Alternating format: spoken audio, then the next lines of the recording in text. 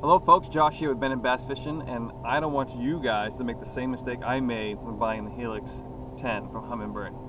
I have the side imaging and all the bells and whistles for this model. It's about $1,700.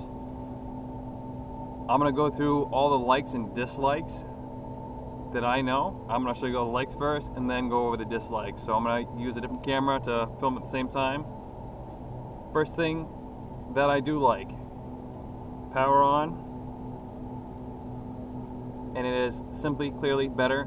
It starts up within 10 seconds. So, a couple seconds here.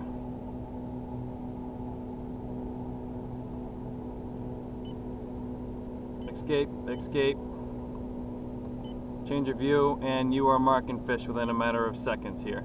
So, that's one thing I like. Second thing I like, I can change all my displays right on the screen really quick. I can change all of these items right here. I can change those in the settings. It takes a little while to get there.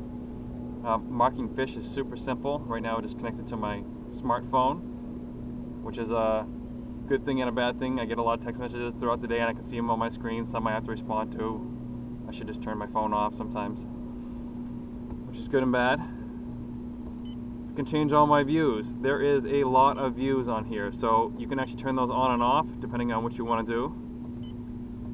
So I actually have my trolling motor in gear right now, or on autopilot towards Savage Island.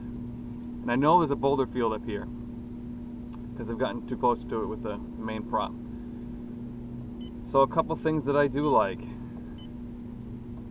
and it's not touchscreen. I wear gloves a lot. I hate fighting with touchscreen on my cell phone, and I know it's the biggest and best thing. Price comparison between the 10-inch model and Lowrance 10-inch model is huge. This is not touchscreen. That's really the only difference. And it has mega imaging. So let me show you the other thing I like is the side imaging. So right now I'm coming up to this boulder field, which I can turn my trolling motor up and get a little bit of faster footage here. So what you're looking at is the vertical column right below me, so there's a rock or something right below me. And then this sonar is shooting down off to the right and down and off to the left. So I'm seeing on the back side of rocks, these are shadows. And the flies on the screen, of course.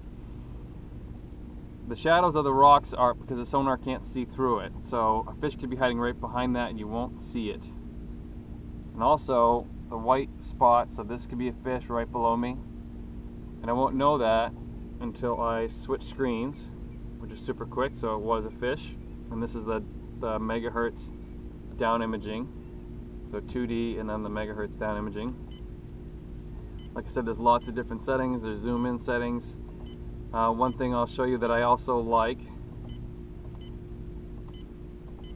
is the presets, which is the one big thing. So the presets, there's 3 of them, which is great.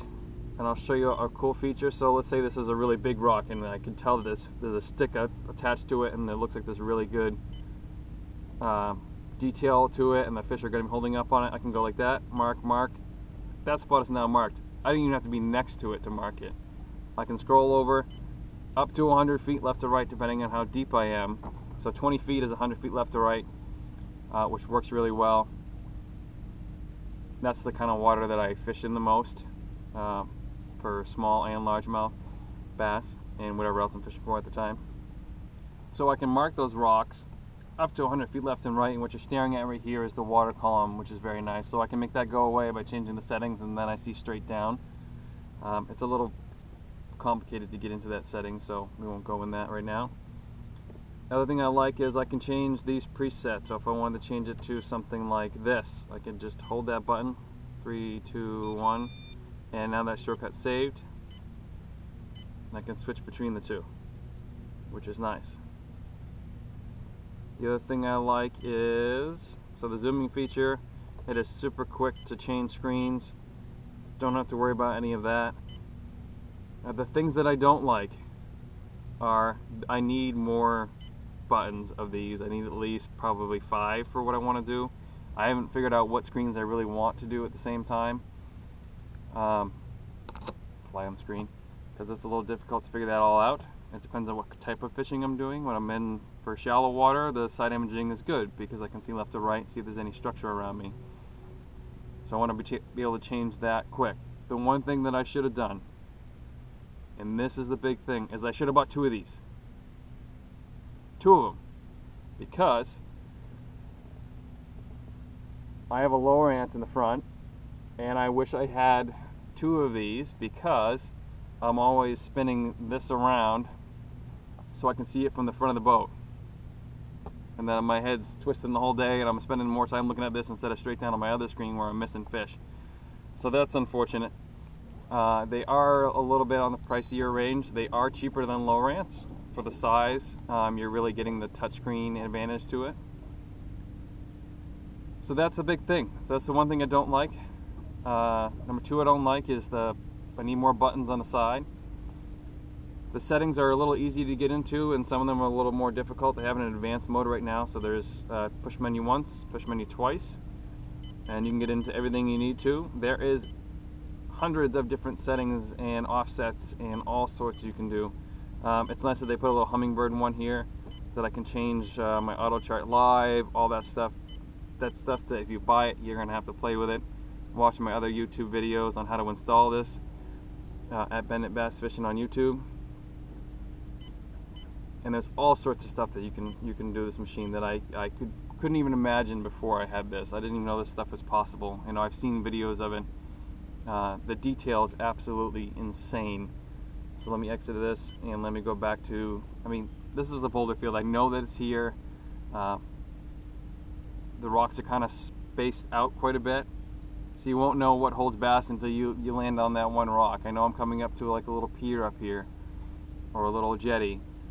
That you can see from the surface, but there's a rock field leading up to it that you won't see until the water is clear and you can drive right over it. And then you're scaring the fish. This will let you know within 100 feet left and right of where those fish are or where the fish could be and where those rocks are. So it's really a great product.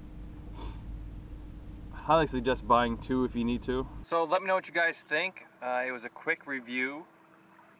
And it's my likes and dislikes. I'm sure I'll have more likes and more dislikes as I play with it some more and get a chance to actually work with it a little bit more.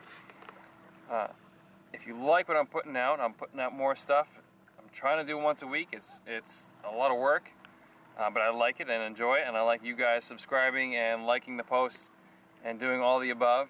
So if you do it, subscribe below. I'm sure this is going to be very helpful for people that are buying it. I'm doing these giving back to the YouTube community because there was nothing on this particular model when I first got it, which was a few months ago, because it just came out. There was a few people that had a couple things on there, but not the big detail, and it's been really helpful. So, and I love posting giving back to the YouTube committee. So subscribe below, makes everybody happy. Like and comment if you guys want to see anything else from this model or any of my other fishing videos.